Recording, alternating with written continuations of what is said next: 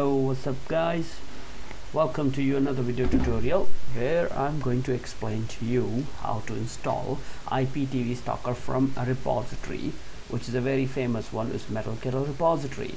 So just before we continue the video, I would like to mention one more thing which is important for me, is if you like this video or you find this video helpful to you, please do hit the thumbs up button, because that will help me in terms of increasing my views and everything. Okay, and let me know as well how is this video accurate. So let's start the video. Okay, so you need to add the source first. So for adding the source, you go to the system and the file manager. If you have got this source, which is Metal Kettle repository, please do not follow this from here. You can skip the video, and go to the end of the video where it can show you how to install it. You go to the add source. When you add source, you hit the add source. It will show you this value. Just enter by putting the address.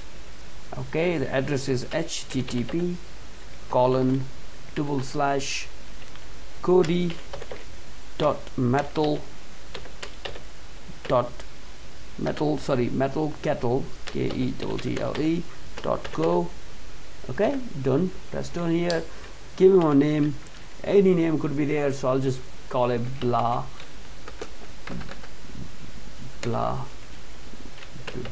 Okay, it could be anything, so I just call him blah blah. So I just need to remember that if I spelled it wrong, don't worry about it. There is something wrong with the address of it. Obviously there is a spelling mistake in address, so it's good to tell you that there's a spelling mistake as well. So you press no here. What you're gonna go is just go here and you need to make sure the address is right. So the spelling mistake I done is metalkettle.co, guys. Okay, so that is our right address, which is metalkettle.co. once you've done it, press OK. Don't worry about this blah blah. Enter it. It should be alright now. Okay, so once it's entered, get out of there, go to the system settings, add-ons.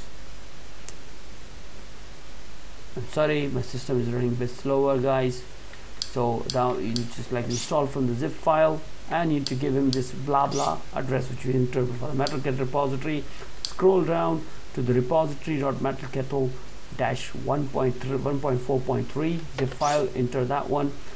It will install the repository, and you would be able to see in the bottom right hand corner right here, we will be displaying the Metal Kettle icon. Once it's done it, you need to go into the get add-on section. Okay, once you're in get add-on section, you should be able to see Metal Kettle right here. At the moment it's not done it yet because it's taking a bit of time in my case, so we're gonna bear with me for that. There you go, it's just started, just came in now here. So as you can see right there, it's enabled. You need to open this one. As you see, you can't see anything inside, but do not worry about it. It just comes up displaying it because it's running a bit slower. Doesn't matter. If you don't see anything in there, you need to go open up and right click on this one, and press the force refresh as well. That will work sometime and also updates the repository in your computer. So we go to video add-on, and video add-on, you need to select this IPTV Stalker. Okay, that's the add-on we wanted.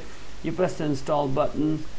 Okay, once it's installed, you need to get out of there. You need to go straight to the video add-ons now. So let's get out of here completely, get to the video add-on.